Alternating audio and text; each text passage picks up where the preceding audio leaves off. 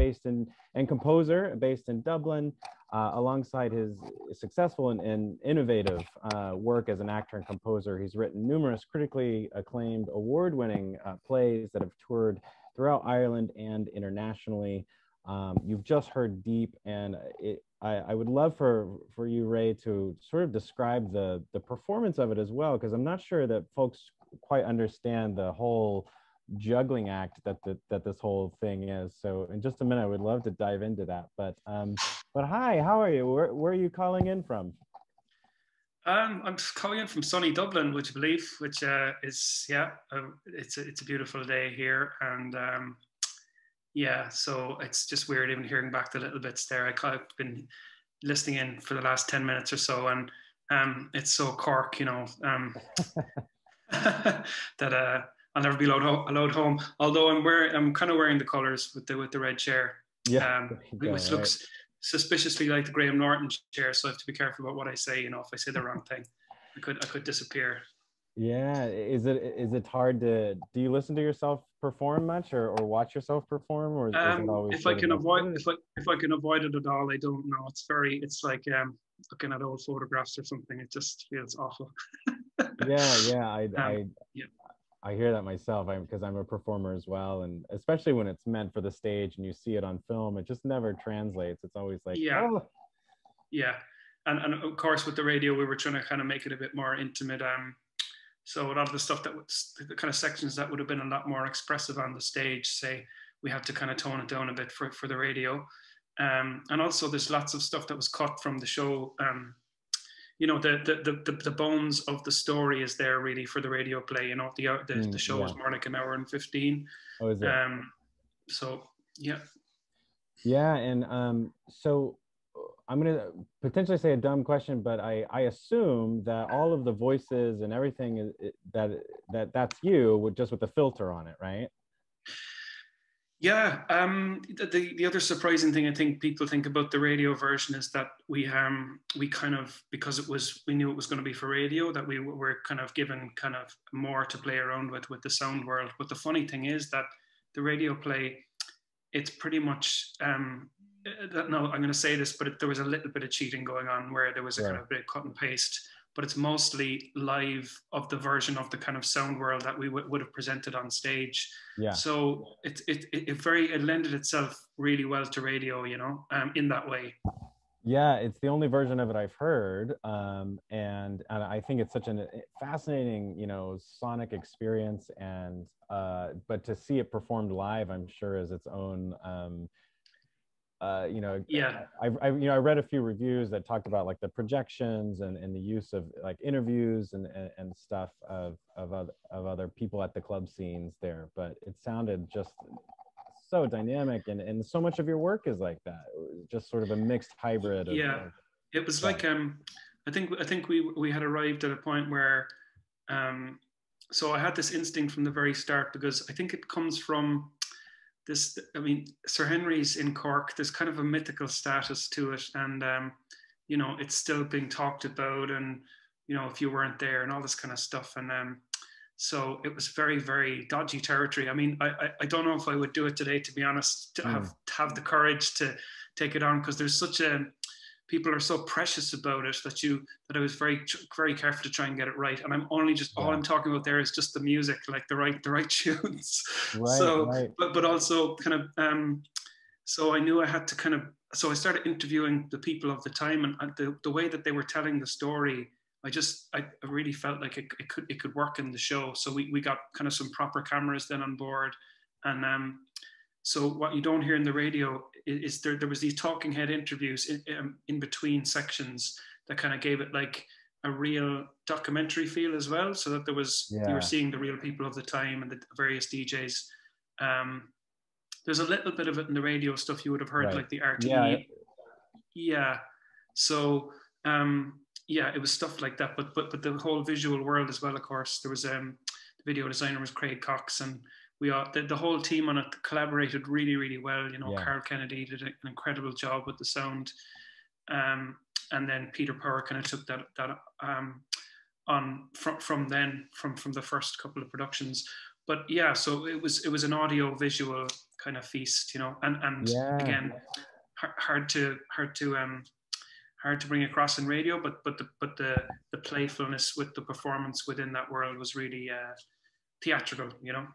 Really is, and like you bring the whole world to life so well, and I want to talk about that audio visual hybrid mix in just a minute, but I just wonder if you would give us a background of Sir Henry's for those who don't know, of like what was that scene, and if we could talk about that just for a minute, of like what was the importance of Sir Henry's, and what was that movement that happened? It's hard to talk about it now because I'll put it like this, you know, I'm at a certain age now where like I listen to BBC Six Radio in the mornings, and I don't know, Lauren Laverne is a DJ. She plays tracks that are kind of, she play old school rave tracks as at your breakfast, and it's so weird to think that now, because underground music like that was very much maligned, and very much it was. So you had two aspects. There was the kind of older generation who thought it was just everyone was taking drugs and everyone was going to die, and it was just kind of just, you know, it was just like the next. It was our version of rock and roll, I guess, or whatever you want to call it. The hit, you know, and there was a kind of an identity with that, and I think that's what, you know, made it attractive, as well as that the parents hated it, and then. Yeah, Henry's, in fairness to it, I mean, it's a bit of a joke in Cork, but Sir Henry's was, you know, for a good few years there in the 90s, it genuinely was the best place to be on a Saturday night in Ireland, you know, and I can say that in my Cork accent with this, you know, with the hyperbole, but it was true. It was a really unique club, and DJs who were on the circuit at the time around Europe, whether they be American DJs.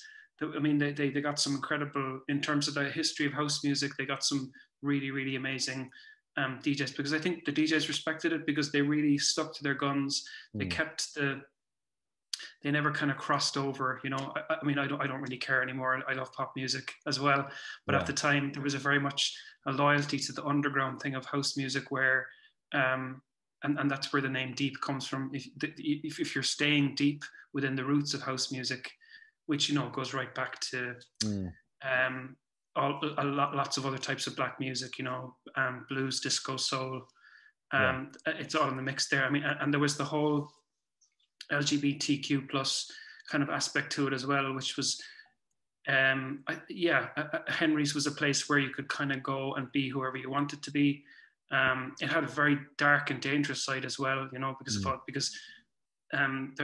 there was a drug culture to it, and that kind of took off, and there was a lot of vying for rights, I guess, between the gangs, and that kind of kicked off. And there was some very good stuff in the interviews that didn't make it to the radio show, for example, about that.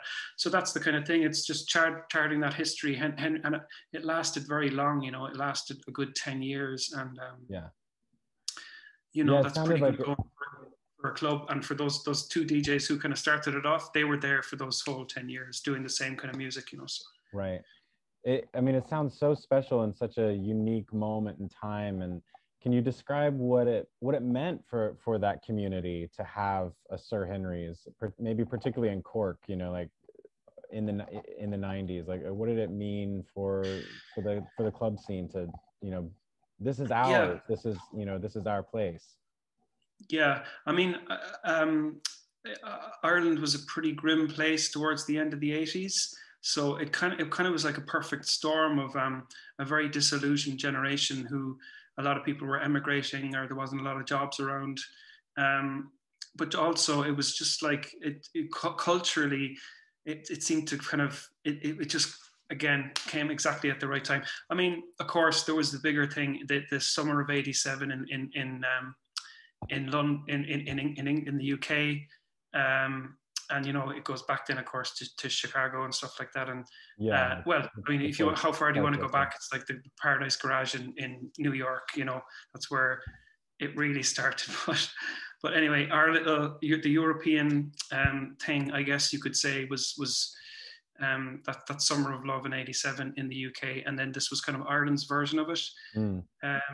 But so for the youth, I think, and I can't claim to have been around at that first, you know, I was kind of too young. So I was more, for my generation, it was like getting mixtapes passed down from our older brothers, and hearing about this kind of mythical, you know, you look up to the generation above you, and we saw the clothes they were wearing.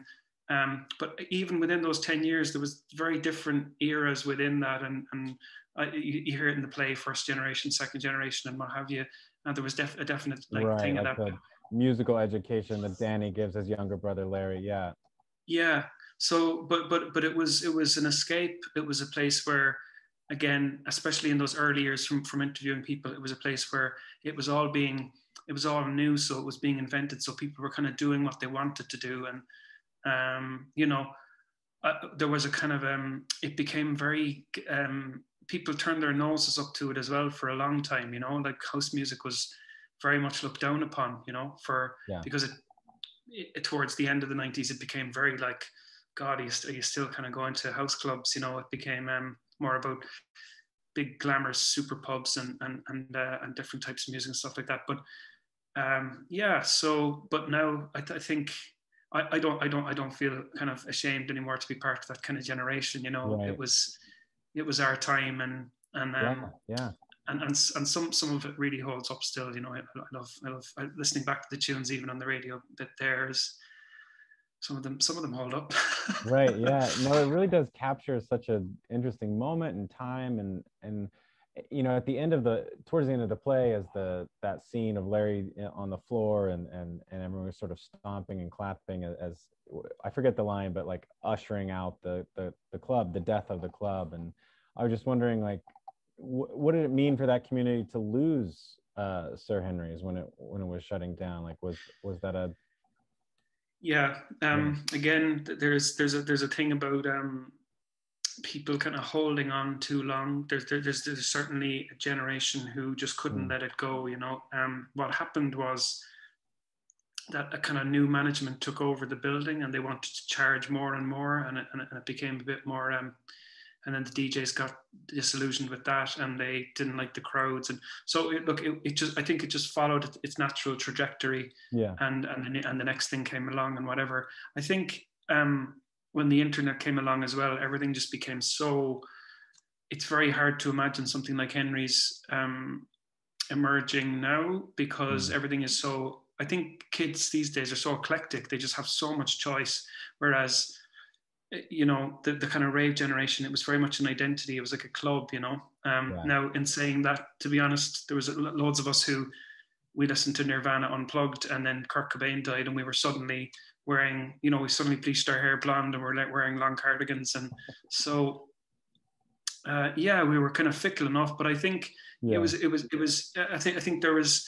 and I think I try to capture this in the play, that it was such a strong feeling, and that people were part of something, and it was so, I mean, it's a rave cliche, but it was such a tribe, you know, it was such a group of people who were, it was such a kind of community that I think that really lasts. If you're at that age, it really lasts, you know. So there's a nostalgia there, and there was casualties, there was stuff that was very negative about it, but I think in general that generation, there was a real kind of connection and fondness, and people look back.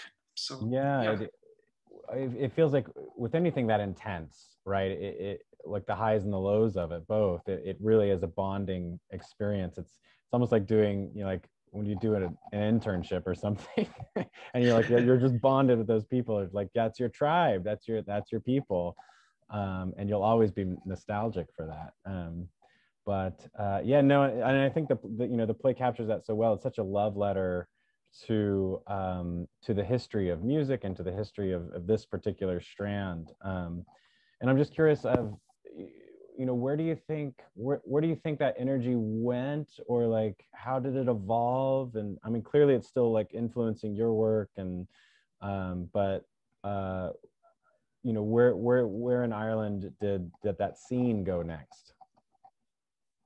If you think it had an evolution, or maybe it just died out. I think it just died out. Now, in saying that, like some of those guys are still going. Like there was a back bar DJ, Stevie G, who's very, very active still in Cork. He's on the kind of Cork's Red FM, which is a kind of a commercial radio station, but he does his own thing on it. He's always been given free rein because of the status he gained from there, I guess. And he's just phenomenal. He's all over the place. You know, he's just doing loads of things still. And Greg and Shane, they are they fish go deep. They release music still, you know, and it goes through peaks. Again, things come around, and like I have a friend in New Zealand who used to be a drum and bass DJ, and we just thought drum and bass was so dead, like, and suddenly it's had a re-emergence over there for a kind of younger generation. So I'm not sure how to answer your question other than, it just fizzled out. I feel like musically, probably like bands like the White Stripes and the Strokes came along. You know, this kind of 3-piece kind of chord based kind of guitar music. Right. Which was like kind of saving music again, because electronic music was getting very noodly, and so it became kind of, it was weird. It became very, I don't know how to say it, like kind of we started going to these kind of super pubs that were just, it was just like a kind of sanitized version, but also, and it just had none of the thrill anymore of whatever. So maybe every generation it just feels like that. And look, I don't know, you know, there's huge festivals with EDM in the States and stuff like that where it's still going. It's just morphing into different versions, and generations are taking it into other areas. So and as you say, I think, to be honest, I think all these musics are connected. You know, like when I was doing a sample log in the show there, you know, people who are doing sample-based music, they're nodding to all sorts of genres, and it's all cross-pollinated. You know, I just think it's all blown open now. So yeah, I mean, it kind of, to me, it's almost like Billie Eilish is the next wave of that in a lot of ways, of like, as music changed, and then as you could make so much stuff on your laptop at home, you know, and she samples so much stuff and creates I think her brother. That's right. Phineas. So the two of them just sort of making laptop based, you know, but yeah, she's kind of a standout to me. Like, I don't know if there's a new total wave of it. She's kind of the unique in her field in that, to me. But yeah, I mean, and you have such a like interesting approach to theater and storytelling through this, through your work as a composer. And I just wonder, like, what were your early influences on sort of both music and theater, and how did that sort of start pointing together to the slipstream of making shows like Deep? Yeah, so I was always just kind of following my nose. You know, I was always, during those kind of years when I was in Henry's as a punter, I would have also been involved in the music scene in Cork, and I was in a couple of bands, and we were like, you know, Cork's version of Portishead or Massive Attack, or trying to be anyway, you know. So we're this kind of trip hop band, and we broke Cork, you know. But so I was always involved in music. And I was going to do music in college, actually, funny enough. And we have this CAO, which is, you know, the career guidance in school you get is you just put something bigger points on for your first choice, just in case you get it. And I got arts in UCC, which is a kind of more general arts degree, you know. And I did English and philosophy, and there was just a really good guy running the student theatre there at the time. Ali Robertson was his name, and he was just fantastic. He if you wanted to take theatre more seriously, he was bringing workshops down from different companies. He was putting on shows, bringing, you know, because as well as a student theatre, the Granary in UCC in Cork was a house to bring stuff in that was touring. Mm-hmm. So we saw a lot of good theatre over the college years, and there was a generation of us who were very keen. You know, I ended up spending a lot more time in the Granary than at the lecture halls, but got my degree, but just knew that I wanted to work in theatre then from then on. Yeah. And Ali was sending plays to Edinburgh, and that's kind of when I wrote my first play then, which again had very much a kind of there was a group of young people kind of on that cusp and kind of going out, and so there was always a music element to it, and I just kept the music going as well in the background. Yeah, so that was about it. Like I've always had this kind of monkey on my back about whether I should be concentrating in one area. So I started making I made a show called Mimic, which was putting all my eggs in one basket, as it were. It was I did the music for it, I did the performance, and I wrote the text just to figure out which one was going to kind of shine out the most, so that I could concentrate on that for the rest of my life. Yeah, and it actually, the dynamic between those three worlds, it was like a monologue at a piano, and the music was very integral to the performance. That world in between those three was actually where I found.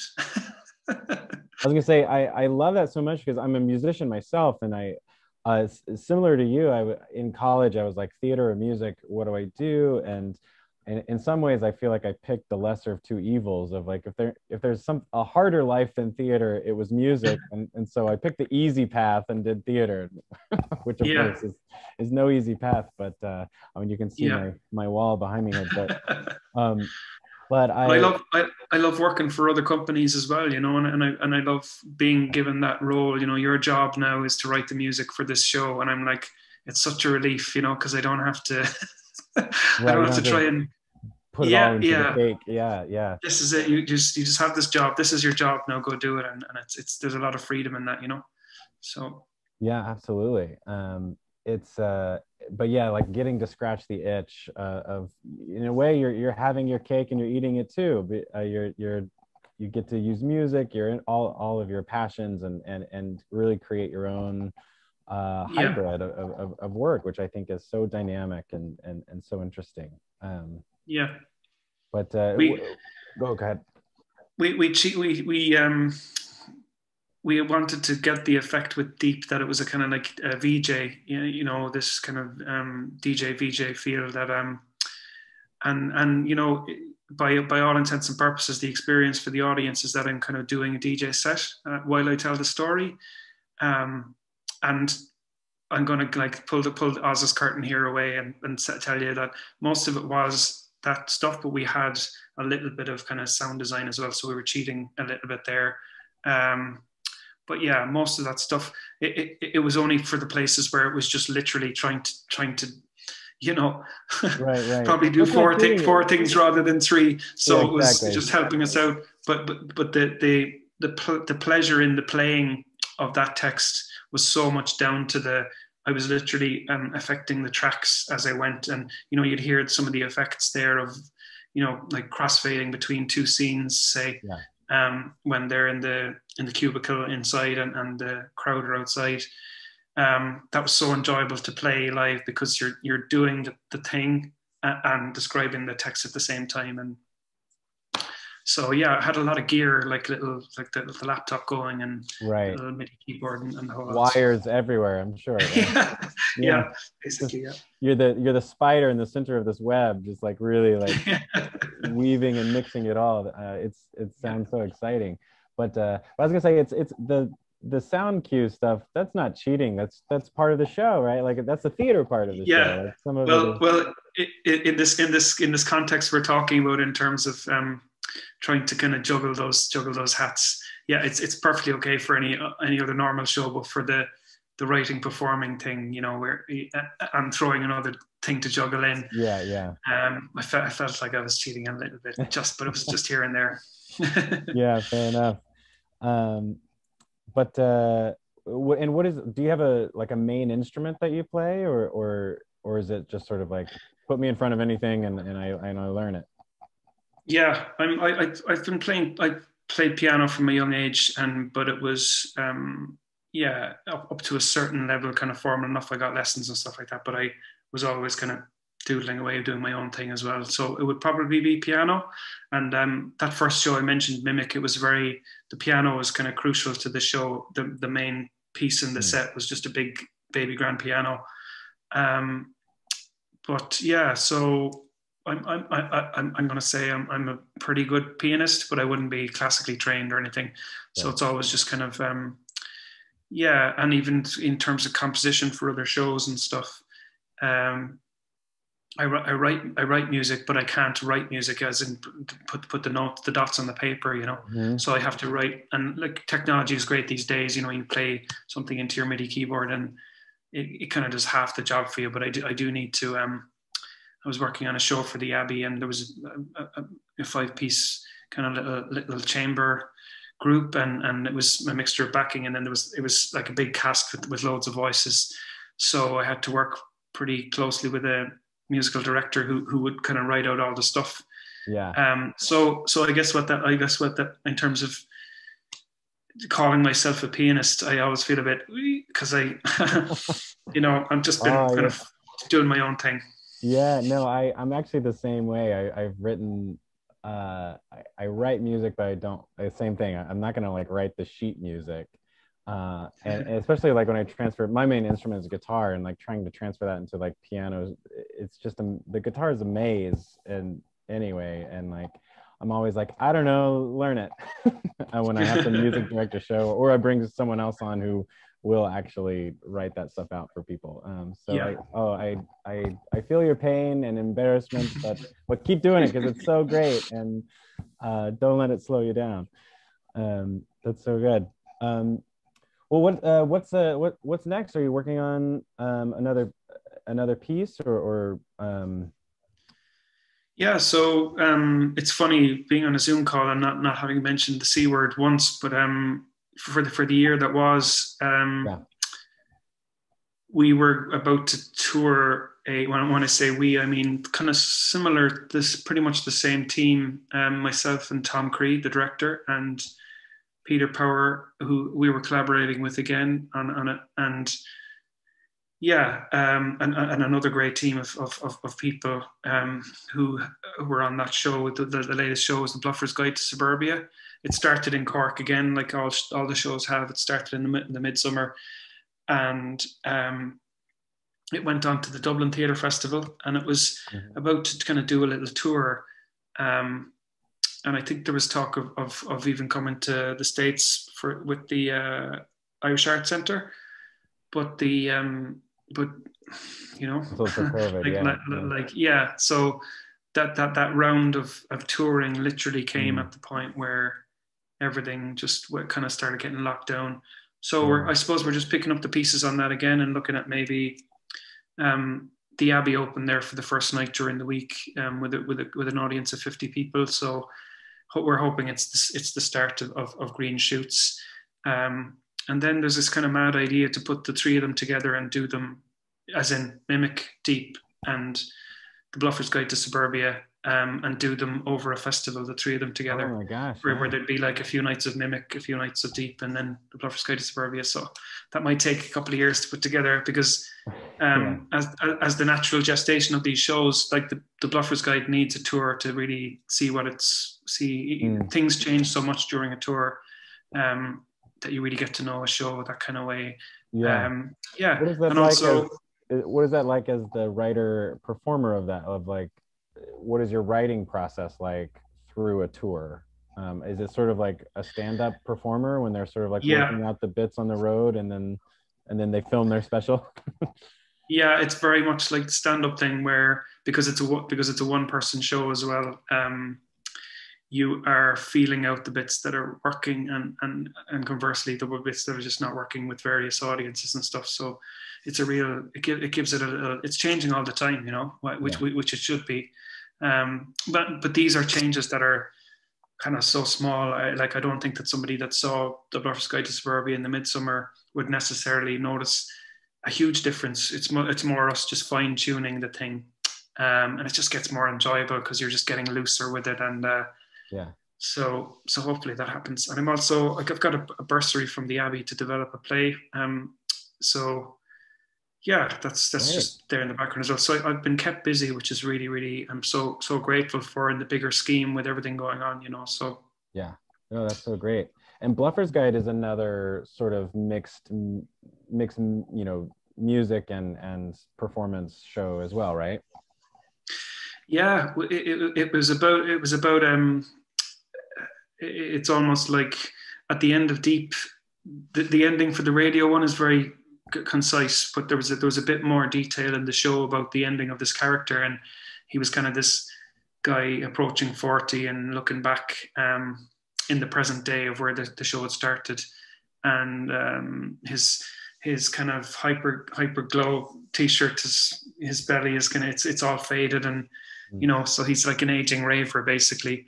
And then the Bluffer's Guide was pretty much about the, I don't know, like the rental crisis in Ireland was what it was centered around, but it was also this musician kind of based on, but not really, kind of this Cork musician, Simple Kid. And again, it was this kind of end of an era thing where he's ended up back in Ireland and having to live in the depths of suburbia. And the counterpoint to that then is this kind of little music festival on the Aran Islands.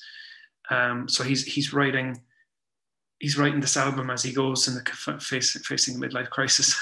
As I'm describing this now, I'm basically describing myself. But it's just a composite of so many things that it's not really personal. But it plays out like a gig. It's a gig theater show, and we wrote like basically an album's worth of music for it. So it's like you're at a live gig, and you get the text in between. You know, it's this kind of, he's a misanthropic kind of character who we get a kind of insight to his inner. He's just a very bitter.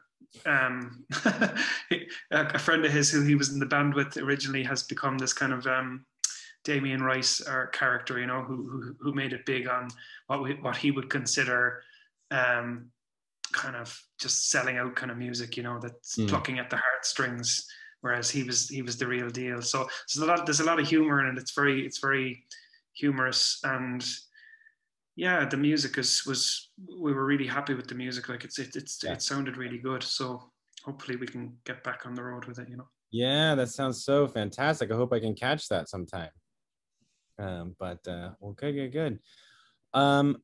Well, this has just been so amazing getting to meet you, if not in person, but next to you on the computer here. And I've been a fan of your work for some time here in Washington, D.C., and just sort of knowing your work from abroad, and it's just so nice to get to chat with you and hear more about it. And I hope we can stay in touch about your future project. And you know, it's just been so great chatting.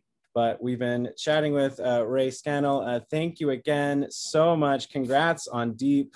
It's such a beautiful piece and such a great homage to, like we were talking about, this particular moment of time of Cork and Sir Henry's and the energy of that scene. So thanks again, Ray, and hope you have a wonderful Sunday. You too, Rex. Thanks a million. Take care. My pleasure. Thanks, everybody. Bye.